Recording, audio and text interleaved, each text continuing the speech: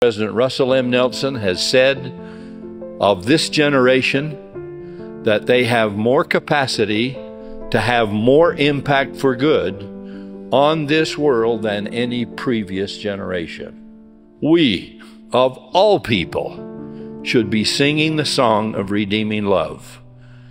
But that takes discipline, discipleship, if you will, essentially the same word, the kind that guards against negative attitudes and destructive habits that would pull us off key as we try to sing that song of eternal salvation.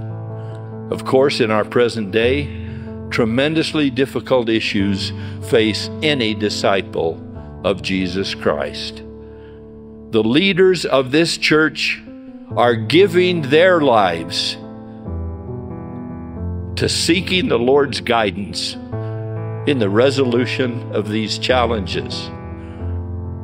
If some are not resolved to the satisfaction of everyone, perhaps they constitute part of the cross that Jesus said we'd have to take up in order to follow Him. It's precisely because there would be dark days and difficult issues that God promised He would, out of a cloud by day and a pillar of fire by night, guide prophets, give an iron rod, open a narrow gate leading to a straight path, and above all, grant us the power to finish the course.